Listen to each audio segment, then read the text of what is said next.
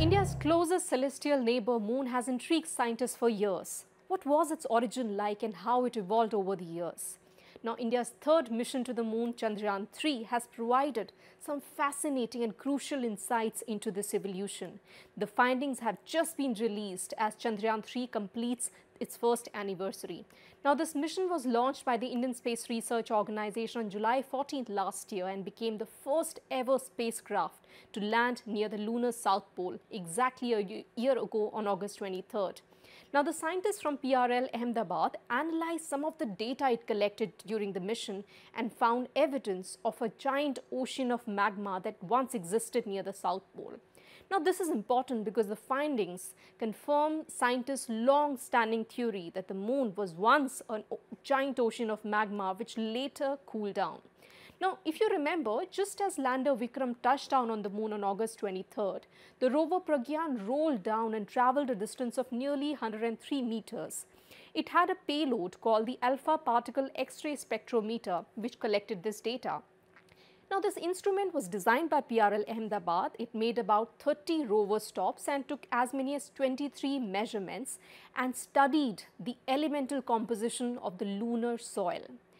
Now, scientists have long believed that moon was once a molten rock and covered by a huge ocean of magma. But they don't know how big or widespread it was or whether this ocean actually existed or not. Now, the current knowledge is completely dependent on the remote sensing data and from the previous lunar missions which were undertaken by the US, including the Apollo programs and Russia's Lunar missions.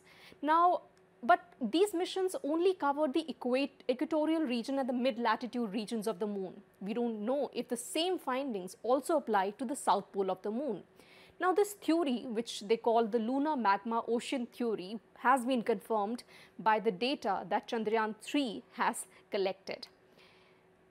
Now, this is also the first time that scientists have reported these measurements from the south pole of the moon and again provide a concrete evidence that yes, there was an ocean of magma on the south pole as well. So that means there is a similarity in what the findings revealed from the equator. That means there is a similarity in the findings that we observe from the equator as well as the south pole of the moon.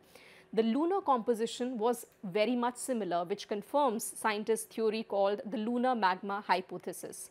Now, this also suggests that this theory basically suggests that the moon actually cooled down during its formation, while the less dense rocks floated to the lunar surface and became the high mountains, the heavier minerals sank to the bottom. Now, this present evidence is extremely important because this will help our scientists to determine how the moon was actually formed and evolved over the years. The scientific findings also have implications on the future exploration missions which countries are now planning.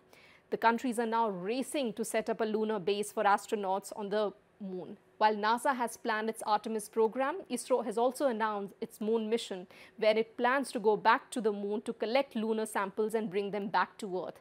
Now, these findings have come at a time when Chandrayaan-3 completes its first anniversary and India is ready to celebrate this momentous occasion with the first ever National Space Day.